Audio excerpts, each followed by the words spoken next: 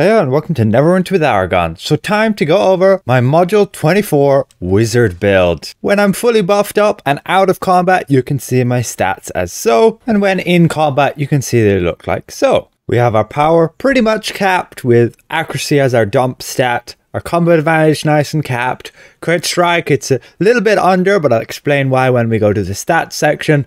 And crit severity, nicely capped at 90%. Now I do intend to make gear changes for Module 24, as I don't have all of the gear just yet for Module 24. And so we'll go over that in a dedicated section. This build is built for boss fights, where you're up against a solo boss without much else to do.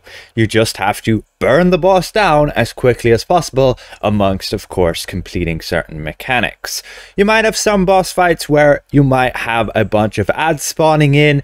This build will help, but again I will explain when I go over the power section some options you can take to help you deal a bit of AoE damage in single target. But it's all focused on dealing as much damage as possible against one enemy. So it's the build you will take, or the loadout you will take, to go against bosses in dungeons and bosses in trials. And this build works really well in the new dungeon, as that is mainly where I've been playtesting it. You can see the Pain Giver board at the end of the dungeon. I didn't do so badly. Now just a quick disclaimer, I'm fairly new to the wizard, so some options down the road might change. I might change my mind with a certain set of powers and feats, depending on how it plays out with my experience, as that will build up over time. So again, timestamps on the video play bar below. You can skip to any section you're most interested in, whether that be powers, companions, mounts, etc. And let's get into this. First thing is our power setup, and we're going with the Thaumaturge Paragon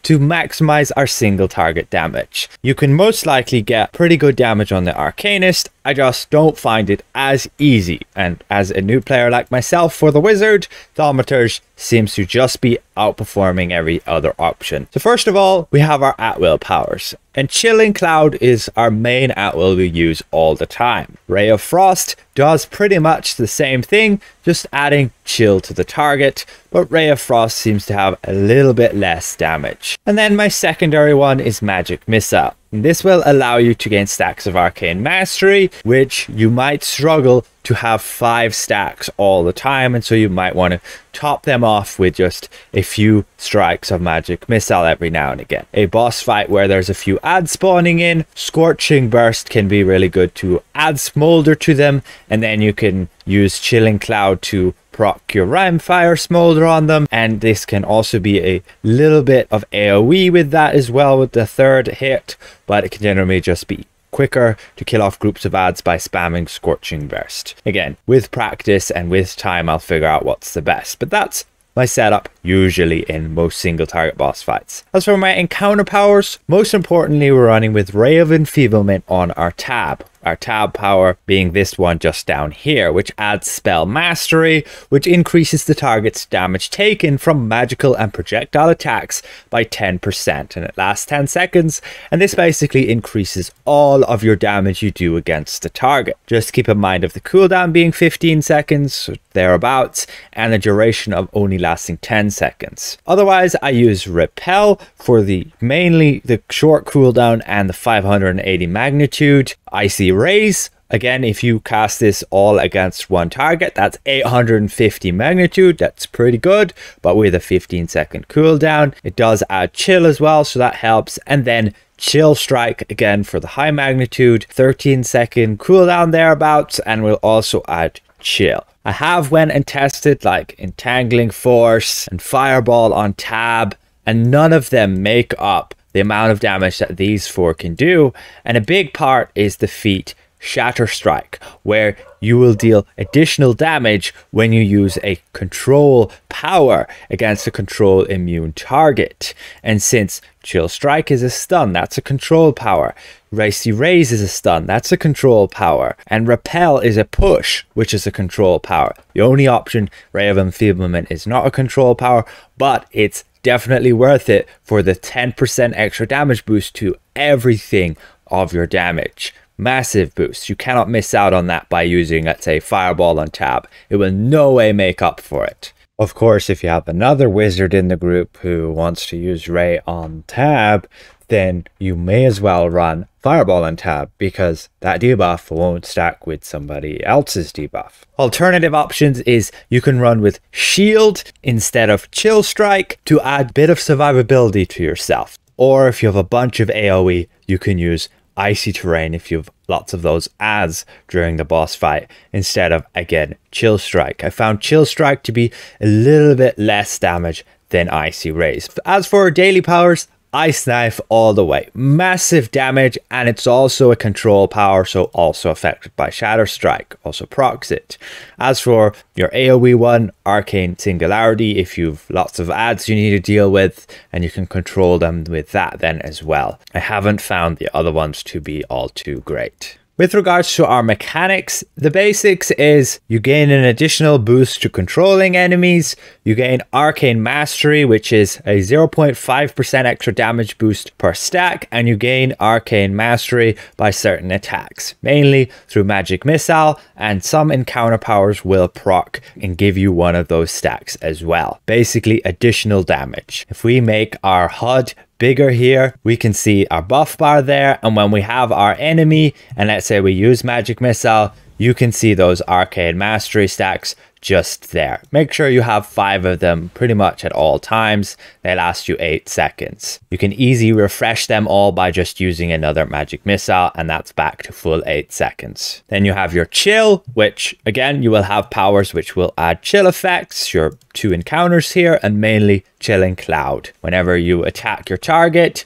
you will see there'll be a debuff on them, like a little snowflake, and you want to have 6 stacks on them all the time.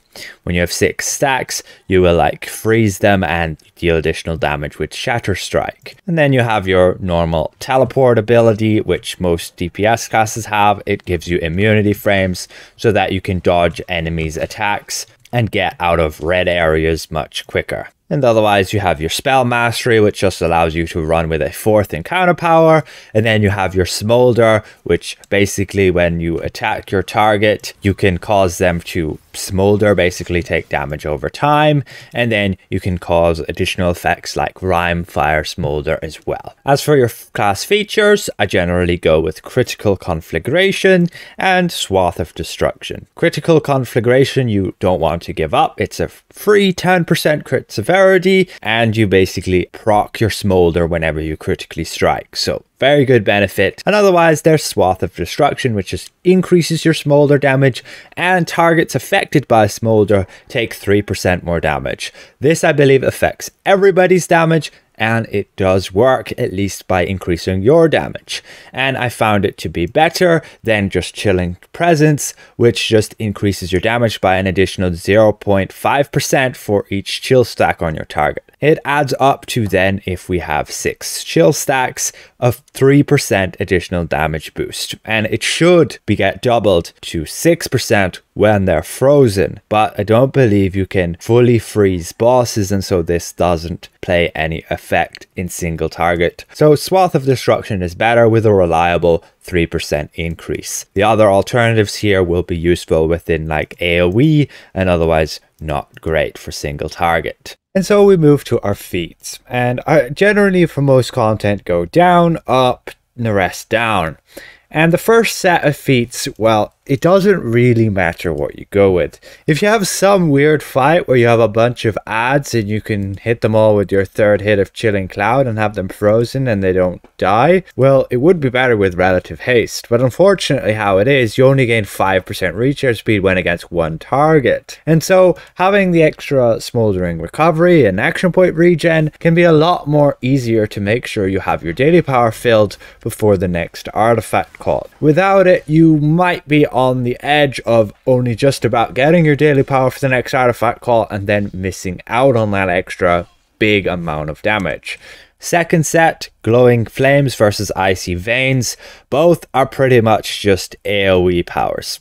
Icy Veins will help you keep chill on your target, but to be honest, you're attacking with Chilling Cloud all the time, you're going to have those stacks easily maintained. So I just go with Glowing Flames for those fights where you might have some ads. Second set here, absolutely Shatter Strike. You check a damage log and your Shatter Strike is like more than 10% of your overall damage, coming in second place of your entire damage. That compared to just Chilling Advantage is, yeah, not even a choice there what you should take. Fourth set of feats, Critical Burn versus Frigid Winds. I would take Critical Burn if you're a newer player, just to get that crit severity boosted. Otherwise, when you're min-maxing, Frigid Winds is a small bit better, just giving you an overall bigger boost in damage depending how many chill stacks you have on your target, which again will always be 6 as long as you're hitting them with Chilling Cloud.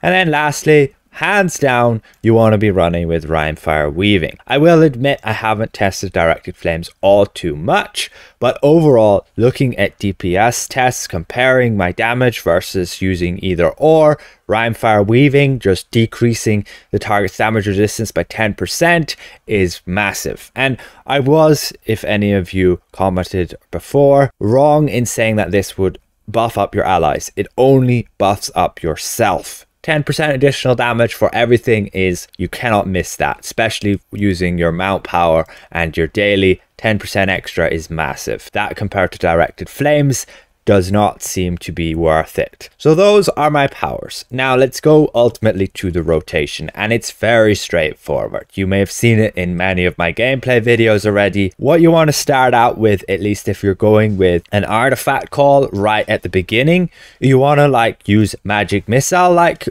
just one flurry there, you get like 3 stacks, and then go use like a Chilling Cloud to get your chill stacks, and then you go with your full burst of artifact, Ray of Enfeeblement, and then just spam down the rest of your encounters with then your daily and your mount. And this boss currently has no HP, so you couldn't see any damage markers there, but you get the point. And you can throw your hawk in then at the end if you have that. That is ultimately your rotation. When you're outside of an artifact call, it's like Ray of Enfeeblement, spam down the rest, and then you literally use Repel whenever it's off cooldown. And you might want to wait. You can see like our Chill Strike is really close cooldown to our Ray of Enfeeblement. Just wait for the Ray and then use your Ray and then use the other 2 encounters.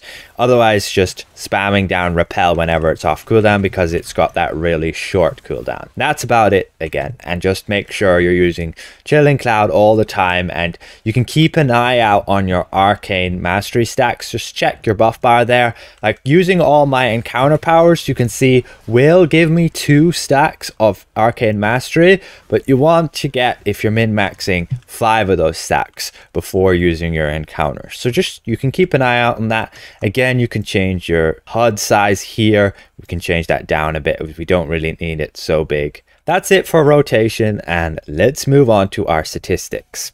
Again, while in combat with everything procced off, we can very easily have some pretty nice stats. Again, you can see the sheet here, and this is with having our 10 stacks from the Serene Hood and all our stacks from the Sharp Jacket. Currently, our critical strike is a little bit low. I do intend to get this a teeny bit higher. When you run with a paladin, you can get this 2% more higher. And if you're lucky, for example, the new spider totem can give us an extra 2%. So if we're at 88% crit chance, 88% accuracy, and 88% power, we can make use of any of the 3 benefits of the spider totem, which I think is probably the best way to go for stat optimization, being able to fit those 3 options. Now you can see our power is pretty much capped out here.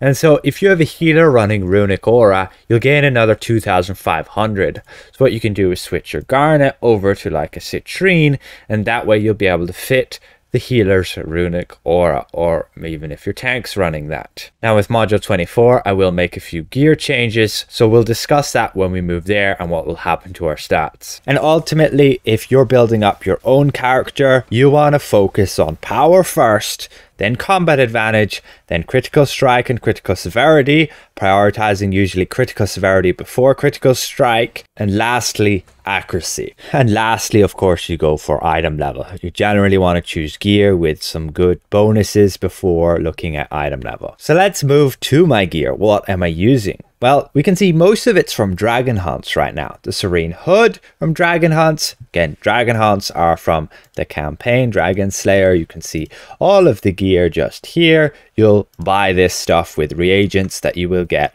from killing those dragons in your queues here. Again, you can watch videos how to get all that stuff. We have the Serene Hood for up to 10% critical strike. Very easy to maintain once your Smolder gets going with your Shatter Strike. And then we have our Sharp Jacket, which is a nice reliable 15% additional crit severity. Very easy to proc. You can see you just attack your target and you gain those stacks very quickly. Not as quickly as I would like, but just using your at-will, you gain them there. And as soon as your Poison Thorn gets going, that will also maintain them. Or even if you're using your Cursed Burn, it gets even easier. Now with Module 24, I will make some changes, and I will most likely switch the Sharp Jacket over to the Tactful Leathers to give crit severity and critical strike. The reason being is then I can switch my boots over to the new ones from Seals, which actually, unfortunately, for Warlocks and Wizards, gives 10,000 critical severity.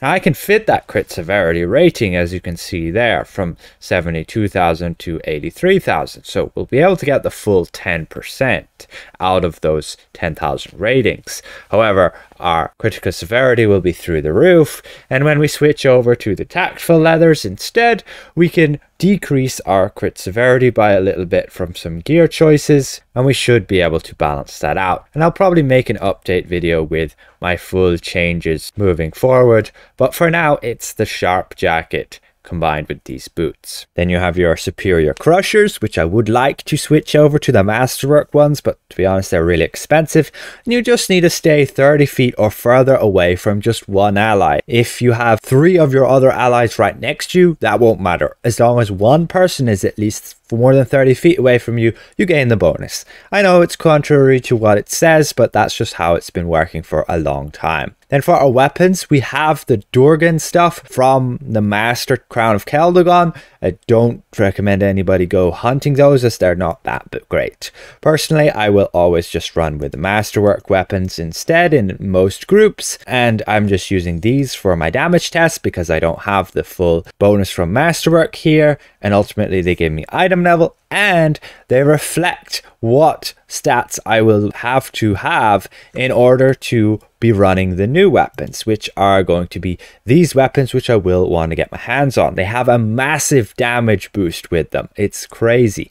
The base damage they give you on top of the bonus is just going to make them best in slot for dealing damage. Not as good as the survivability you're getting from Masterwork for challenging content, but once that doesn't become as much of a challenge, people will definitely want to be switching to these, and supports will probably still stick with Masterwork to buff the party. And so running these weapons, which don't have any weapon modifications like you will see here, allows us to get our DPS and balance our stats without having to rely on those. And it's definitely still worth it to go with these higher item level and damaging boost ones than these ones with their modifications. These modifications won't add up to a whole lot, all things considered, compared to this massive amount of item level. Even losing the 10% modification here doesn't matter. And then my boots, you can see we're running with the Serene boots, which give us a bunch of power. Now I can most definitely switch these boots out to alternatives. You could switch over to the Seals boots just here, and otherwise I plan to get these Dark Maiden's boots,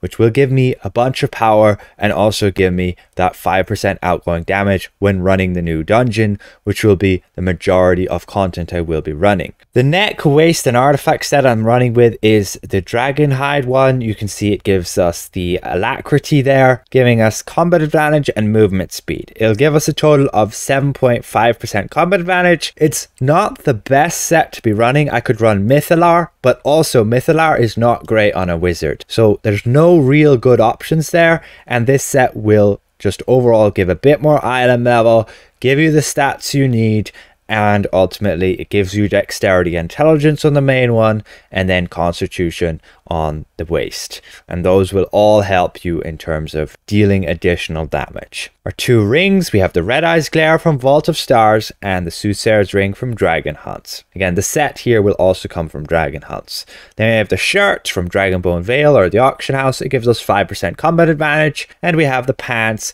that give us the critical strike, and those again come from Dragon Hunts. The shirt, I could switch that out to, I believe, one that gives me accuracy. I just don't have it right now. To be exact, it's this one, the Corroded Shirt of the Dragon Cult. For our modifications again, we don't have any on our weapons since these are newer weapons, but on our armor here we have a power 1, we have another power 1, another power, and our boots have critical strike. Then the neck, waist and rings all have combat advantage there, as you can see with the modifications. There's nothing better that can go there. Then we move to enchantments, and you can see this is my setup.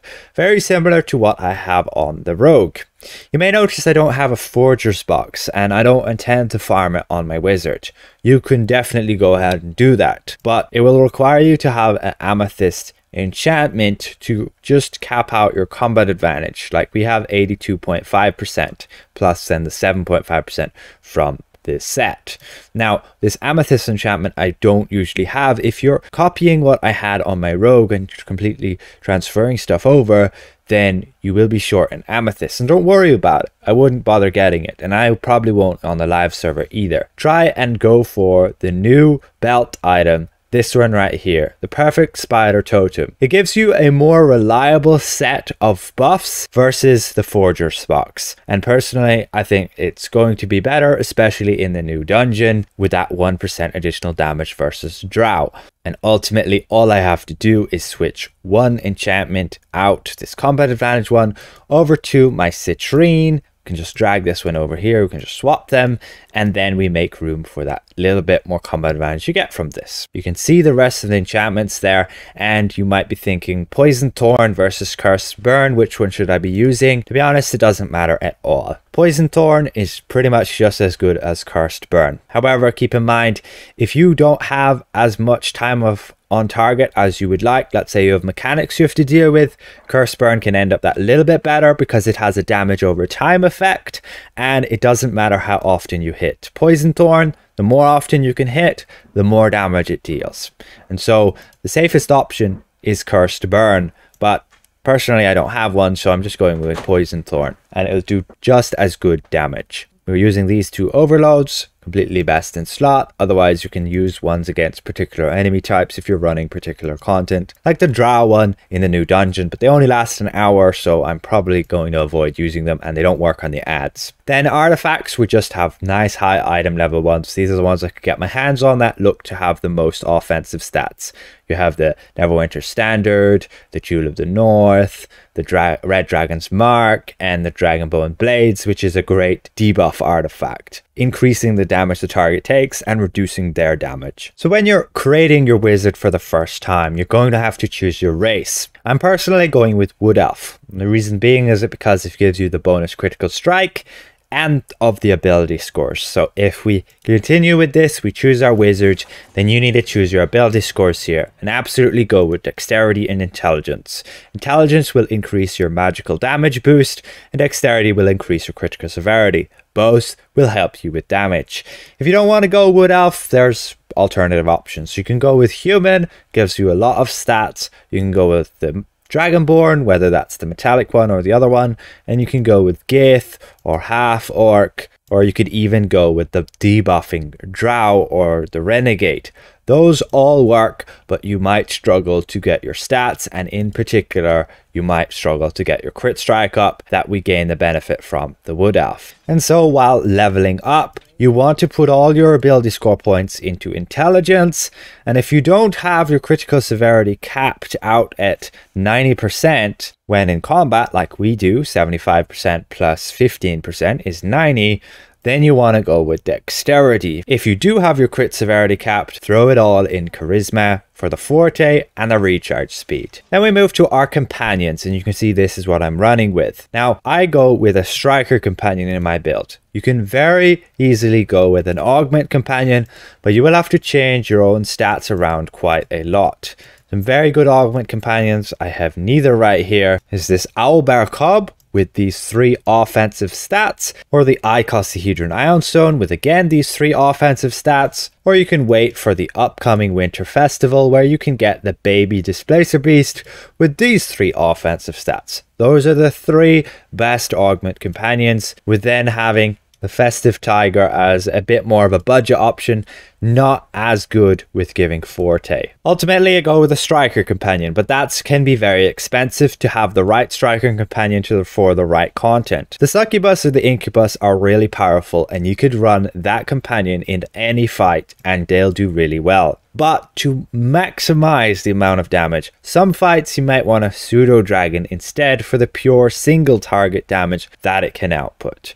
Otherwise, the Succubus is really good for the burst damage and the debuffs she also puts on the target. The Incubus is exactly the same, they're just cosmetically different. Then we move to my companion equipment, and you can see we have this tarnished stuff, and this is the stuff you get from running the master version of Crown of Keldagon. You'll also get a piece from running the Scaleblight Summit adventure, but ultimately what you want to do is wait for module 24, and you'll want to go and in the North Dark Reaches grind out the companion gear that's going to give you the exact same stats, except with added accuracy. You want to go with these ideal chain sword knot of the companion. Accuracy and combat advantage, which is better than what I'm running with that currently gives me combat advantage and defense. And the reason I'm running with these is because I want to balance my stats around using the new pieces. And so it's not optimal to use these. I'd be better off running the double offense stats with accuracy and crit severity. But in order to be prepared for the next module, I've balanced my stats with these pieces, and these are like the budget options. The newer pieces will very easily be obtained just by playing the game a bit, but they will cost you like 250,000 Astral Diamonds each, but can be well worth it for the amount of item level and stats they're going to be giving you. And ultimately we have our companion enchantment, no other option can go there, and then we can see the rest of the bonuses. We have armor break here. However, if we switch our boots out to something else like the rusted ones or anything that might give us a different bonus or even combat advantage, and then we miss the power that we would originally have from these boots, you could switch over to potency just here. This potency would give you that 7.5% extra power. Otherwise, armor break is hands down the best one you can have here if nobody else has it in the group. It's not any good when somebody else is also using it because they don't stack with each other. But there are other options like dulled senses and vulnerability, and I might make a video going over those that will also be good to help everybody's damage be increased. Otherwise, we have the bigger they are from Minsk, we have Staldorf's presence from Staldorf, we have the Batiri from the Batiri, the Neverwinter Knight's discipline from the Neverwinter Knight, and the Alchemist discipline from the Alchemist. Those companions are what I run with. So let's move to mounts. And on the current tab here, we're running with either Tunnel Vision or the Giant Toad Tongue Lash or this Golden Touch. They're all exactly the same with 3000 magnitude. This is Tunnel Vision right here. I don't have it upgraded. And then there's also the Giant Toad. All of them deal magical damage and will be boosted by your magical damage boost, which is right here, 8%. If you were to run like Big V's hand instead, you would only increase its damage by 2.8%. So that's like not ideal at all. Go with Tunnel Vision, Giant Toad Tongue Lash, or Golden Touch for the optimal damage boost. And then we're going opportunistic for combat advantage. On our stable tab, we have this setup. We're going with 2 Assassin's Covenant, a Protector's Camaraderie, and 2 Warlord Inspirations. You could switch Protector's Camaraderie over to Artificer's Persuasion if you find that useful, but otherwise there's not a lot of options out there. Very unfortunately, Combatant's Maneuver doesn't work against bosses, at least most of them. 1 or 2 bosses it might work, but then it's not reliable. Protector's Camaraderie will give you extra defense and extra critical severity when your companion attacks. You can see the insignias themselves like dominance and skill across the board there. Then with the collars, you want to focus on having crit severity 1 first, then the encounter power damage 1, and then ultimately movement speed, stamina, and your whatever. Doesn't matter.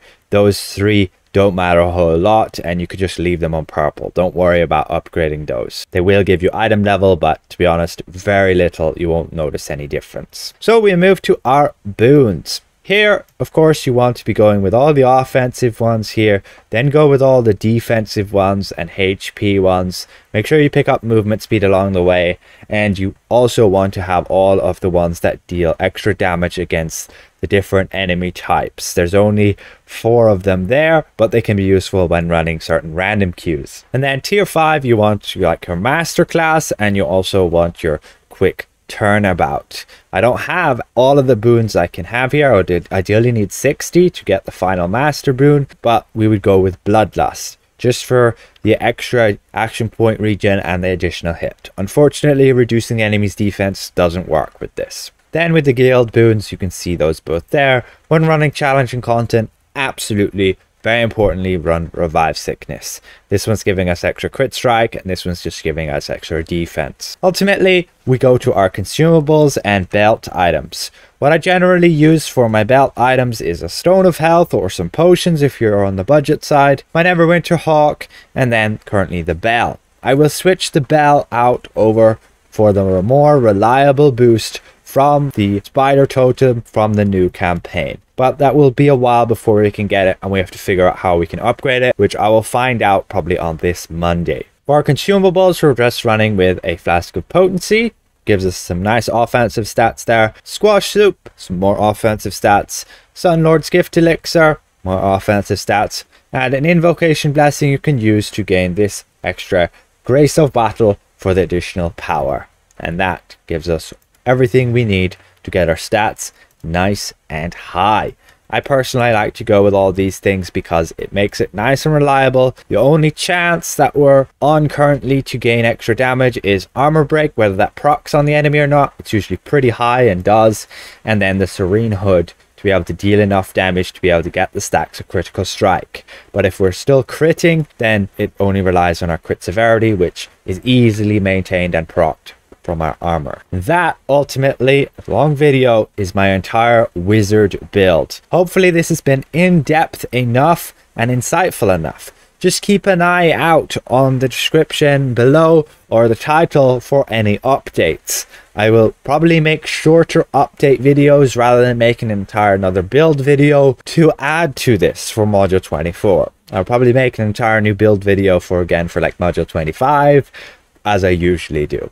But otherwise, we have yet to add a build for AoE, which might very well be its own entire separate build. But I'll try keep as little amount of changes from this build to what I'm going to use for AoE, which will most likely be using the Arcanist Paragon. So any questions, feel free to leave them in the video description below. And again, a special thank you to all of these channel members for their added extra support. And if I presented this well, consider leaving the video a like. And if you're new around here, consider subscribing. We'll see you guys around. Goodbye for now.